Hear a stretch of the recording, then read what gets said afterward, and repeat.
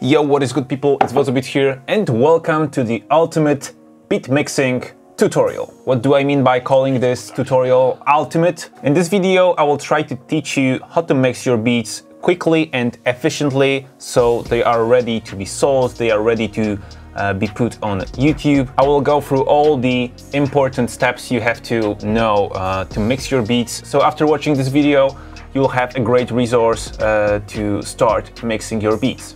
I'm editing this video right now and I thought I didn't sound really convincing, so this video has around 30 minutes and right now you can invest those 30 minutes of your life to actually improve your beat making skills. In those 30 minutes you will learn pretty much everything you need to know to start mixing your beats. There is no quicker way, no tricks, no robots mixing for you. Okay, actually this kinda exists, but never mind. This tutorial is for you if you want to start mixing. Enjoy the rest of the video and make sure you watch the whole thing to understand everything completely. Okay, so what do we have here? This is the beat I've made on my yesterday's live stream. It's a kind of atmospheric sounding trap beat.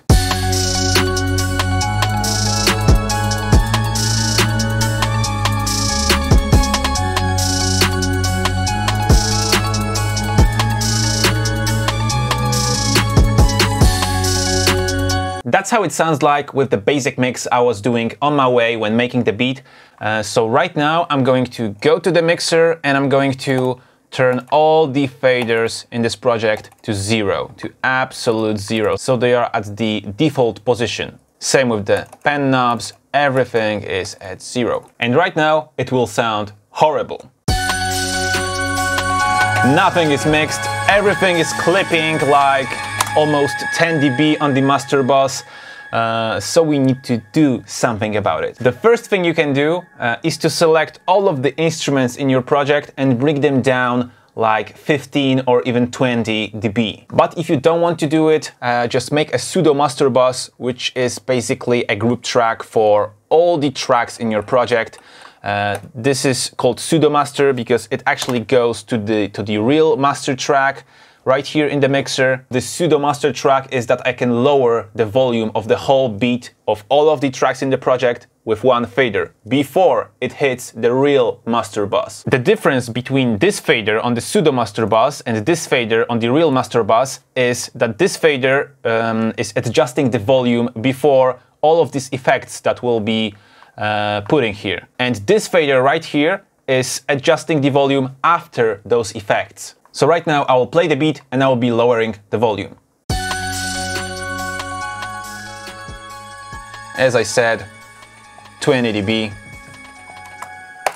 And right now it still sounds horrible because it's not mixed, everything is at zero, but it doesn't clip. So the first thing you need to keep in your mind is do not clip on the master bus when you are mixing anything, basically, not only beats, anything you want to mix cannot clip during mixing. And for those of you who do not understand clipping, it's basically like a ceiling. Like I am in a room right now and the signal is jumping. Let's say I'm jumping right now and I'm just hitting the ceiling with my head. And my head isn't coming through the ceiling to my neighbor's flat up here. It's staying in my room, it hurts a lot and nothing good comes out of it. Okay, so we are not clipping, we've adjusted the volume with the pseudo master bus and we are good to go. We can start mixing. Here is the beat, here are all the tracks. Right now I'm going to select all of the instruments that are in this project, including the drums, so hat, snare, every cymbal, and all of those instruments right here.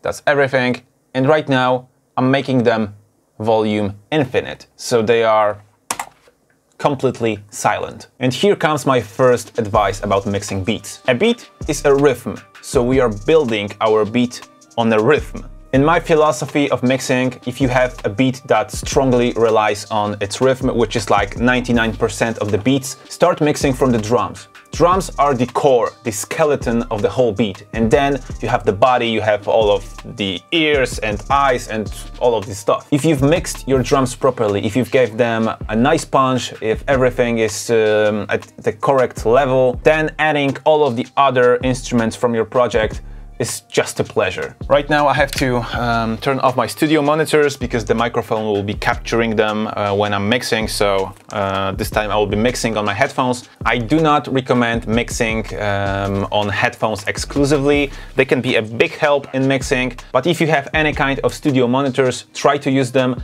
If you have an untreated room where the bass is just so messy, you can't really hear what's going on in the low end, then you can use headphones because they take out the room out of the equation. Personally, as this room is not fully treated, as far as the bass is concerned, I'm mixing everything on my studio monitors, but when it comes to bass, I'm always checking everything out on the headphones. And some of the people will recommend you opened headphones for mixing, which are a completely different construction. Those headphones have those holes in here. They feel much different when mixing. It's more like a speaker, not a headphone. I know it kind of doesn't make sense, but the characteristics, the feeling of the sound with those headphones is more similar to the speaker. And the second thing is that they do not make your ears tired as quickly as closed headphones do. And if your ears are tired, needless to say, your mixes aren't going to sound good. But if you are not going to mix for like 3 hours straight, you can use closed headphones and you are good to go. Okay, so let's open up the mixer. We'll be using the mixer view for mixing, which is pretty obvious. And the area you should be focused on the most is here, the master meter. So let's start from the kick. I'm slowly rising the volume of the kick. I'm starting to hear it.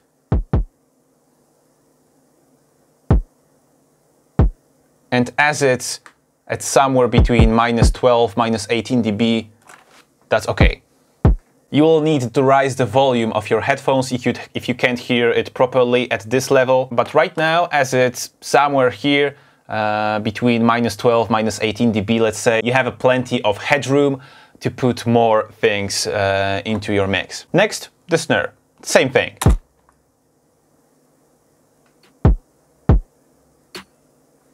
Okay, we can hear the snare. And now try to adjust the volume of the snare to the volume of the kick, because those are the two most punchy things in your drum mix. Okay, somewhere around here. These decisions aren't final. We may change them a little bit in the future, but for now we are just making a general mix of the drums. Next, the clap. The clap is usually a little bit quieter than the snare. It's an additional thing. In this case, it's more like a snare rim. And the last thing is the top end. And in the top end, we've got hi-hats and other cymbals.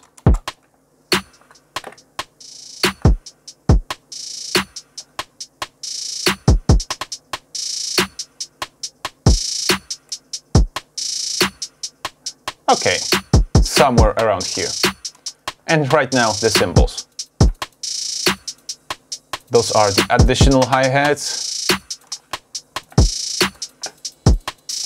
the cymbal, okay, and the opening crash right here.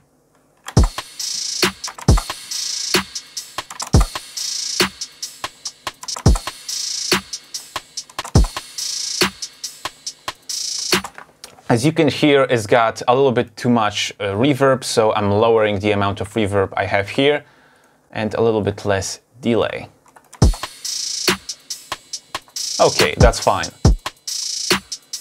Those things right here are the sends, so this means that this track is being sent to the delay bus and the reverb bus. Bright plate reverb, this thing right here. So all of the drums are at the correct level, let's say, right now. But we need to take care of the samples themselves. Those are just raw samples.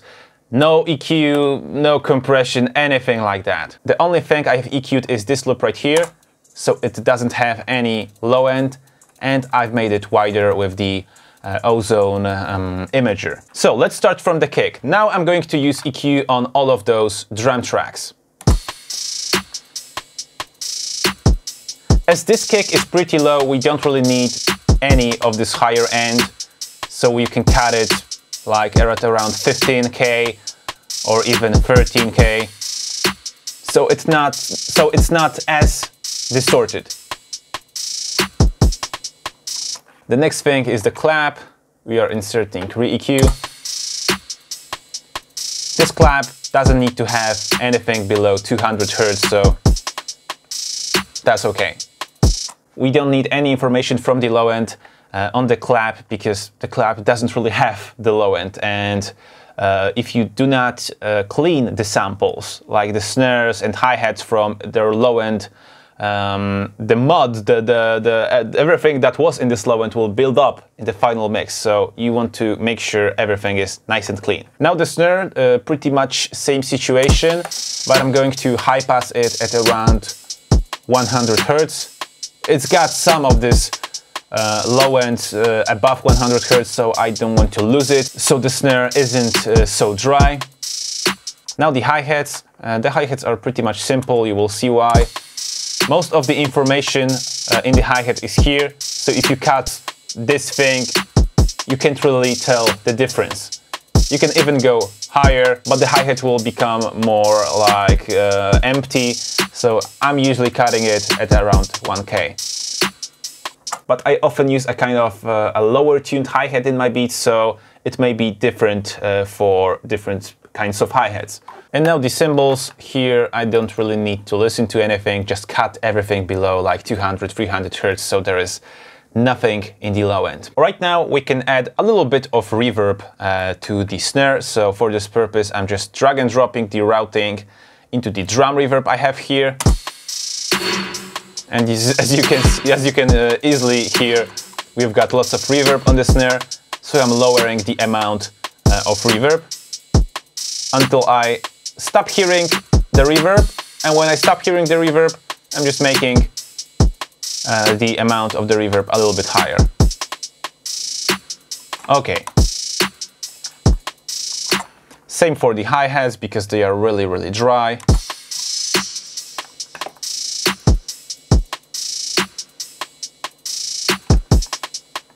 And it always adds a lot of life to the drums, because most of the times samples are really, really dry. They can be compressed and stuff, but they don't have any effects like reverb, any space whatsoever. So when you are adding even small amounts of reverb to things like snares, claps, hi-hats, you are just making them more lively, full of life. And the thing I'm always saying in that kind of situations, we as humans are used to being in a certain space. For example, this room is a space. If you are on a concert hall, you can hear the concert hall. Even your voice sounds different in that kind of buildings. So if you are hearing something that is 100% raw, it sounds unnatural.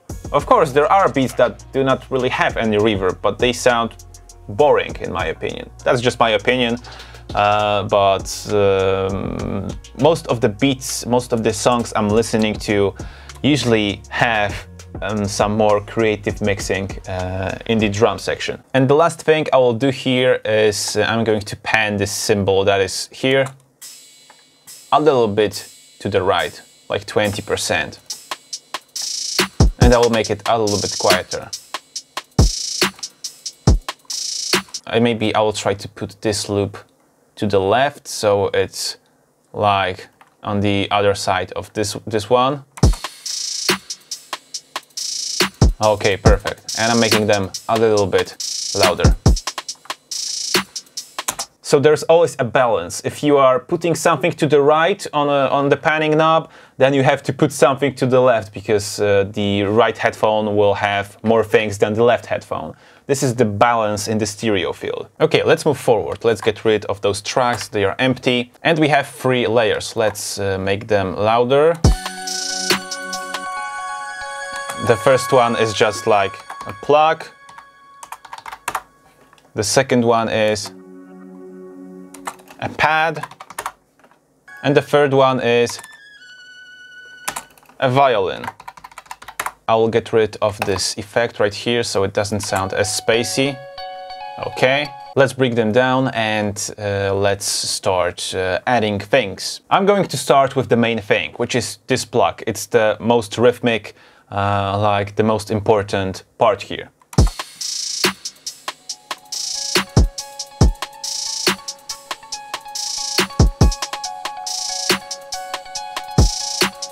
I usually try not to set the volume of things like this, like plugs in this case, at the same level as the drums. So they are just a little bit quieter than the drums. Next, let's add some background with the pads.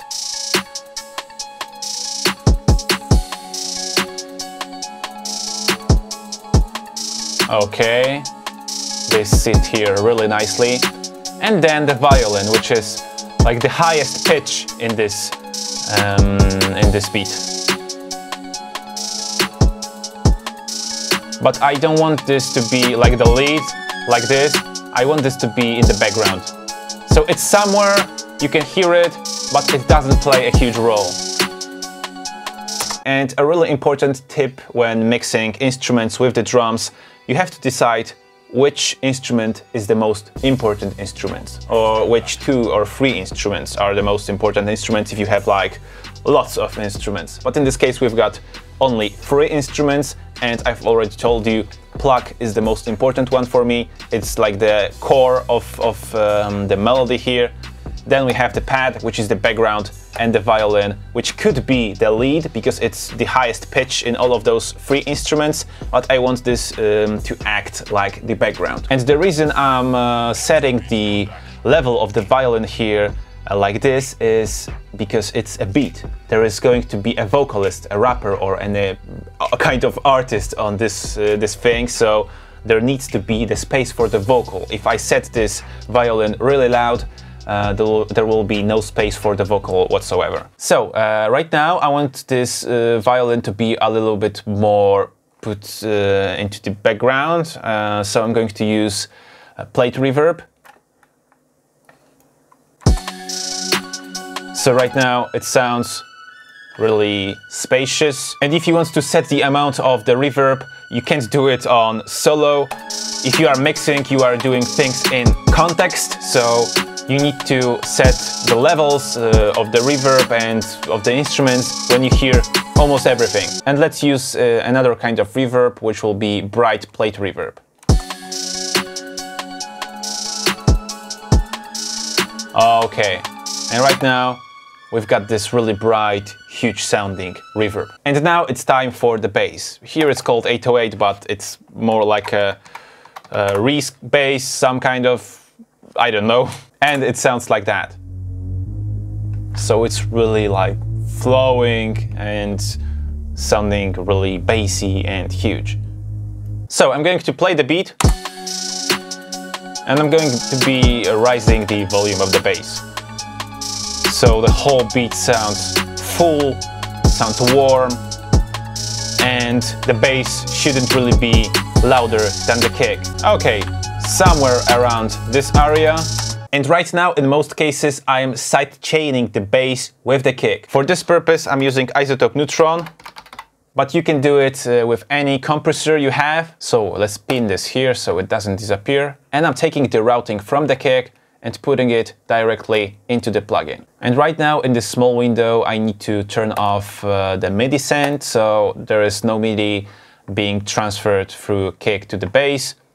And as you can see, the audio from the channel 1 and 2 from the kick is coming to the channel 3 and 4 on the bass. So right now it can act like a trigger for the compressor. And most simply, you could use a compressor and just take out the bass when the kick hits. It would be the simplest way. But in that kind of beats where it's not like an aggressive 808 or anything like that, I will just cut out the low end here, so at around 100 Hz, and I'm going to use the dynamic mode with the sidechain, external, full signal. And right now, all the signal that is coming to this plugin, so on the tracks 3 and 4, is going to act like a trigger for the sidechain. And you will see why. As you can see, right now, as the kick hits, it's just taking out the low end from the bass for a really short moment. Let's solo the kick and the bass. As you can hear, they are not arguing with themselves. If I turn off Neutron, there is less space in the low end. It doesn't sound bad, but right now it sounds clean. It sounds cleaner. The kick is a little bit more punchy because it actually has more space to sound like this. Okay, the beat sounds pretty good. I feel like the snare is a little bit too loud. And maybe the hi-hat could be a little bit quieter too. Okay, I'm not really using lots of compression in my beats because probably we're thinking, where is a compressor? And you need to know that you don't need to use compressor like all of the times. The purpose of a compressor is to squeeze the sounds together. So if there is a huge difference in volume in a particular instrument, you can just squeeze it down. So if there are like quiet drums and loud drums and quiet drums, everything becomes more close to the same level. But in this case, most of the samples I'm using, most of the samples you are likely using, are pretty much compressed. Let's have a look at this rim.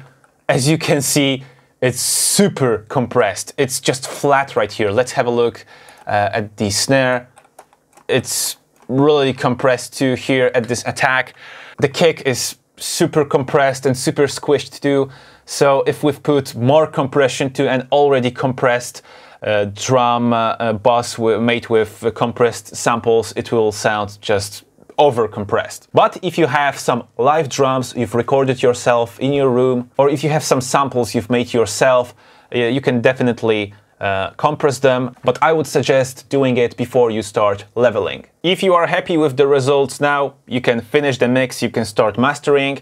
But if you want to add some more colors and some more spice to the sound of the beat, you can, for example, take your main sound, this plug in this example, and use some saturation. In this case, I will use iZotope Neutron's Exciter. I will set 3 bands right here. And I've pressed learn, so they are setting up automatically. And I will saturate this middle area in here with the warm saturation.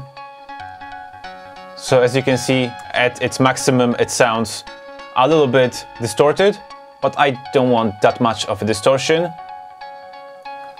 And I can use some tape saturation on the higher end.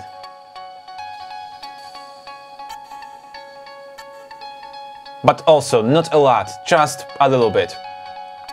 Great. And same with the pad. It's really like calm and really clean. But I will use the Exciter and I will do almost the same thing. So now it's even buzzing. It's not as clean. And I'll try to use it on the higher end too. It doesn't really work. So right now you can even hear some sizzling in the background, in the higher end here. Okay, let's leave it as it is. Let's have a listen in the context. They are pretty much present. Let's turn off Neutron.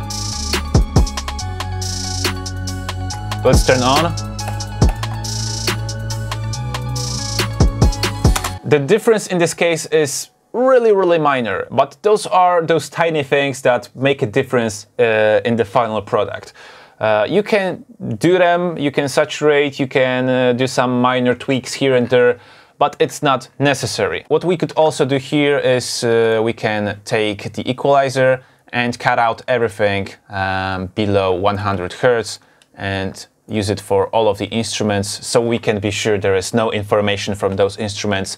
This space is exclusive for the bass line. And the last final thing I will change here is I will make the kick a little bit louder. I know it's pretty loud right now, you can hear it nice and well, but I like those trap beats to be really punchy, really hard hitting, so just like 1 dB. Okay, and that's enough. Even just a little bit quieter. Okay. Oh, and one more thing I forgot to add. Here I have some kind of a shimmer reverb, which is a huge sounding reverb right here, and it's pitched an octave higher, 12 semitones higher, so it sounds really bright and it's really high pitched. And I'm sending the plugs to this reverb right here.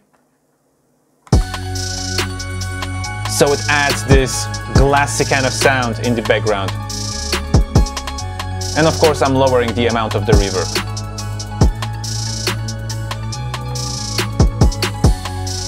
Okay, and that's fine. Now let's have a listen of what we've made compared to what we had at the beginning.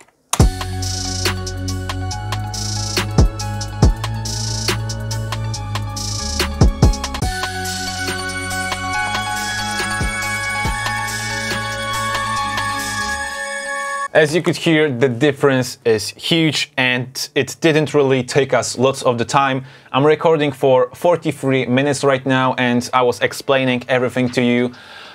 So I think you could do everything under 30 minutes. Of course, this is not like the most complicated beat, but it has a few layers which have different roles. So there was some things to be mixed here. Of course, there are much simpler beats on the market, like drums, 808 and piano, and that's everything. So they are, of course, easier to mix, but even the simplest beats can sound not really good without a decent mix. I hope this video will help make your mixes better. If you want to catch up with me on a 101 online lesson where I would answer all of your questions and hopefully solve all of your concerns, you can check the offer on my website. Let me know if you've learned anything new in the comment section down below. My name is Dominik, you've been watching Wodzu Beats, and keep the good vibes alive!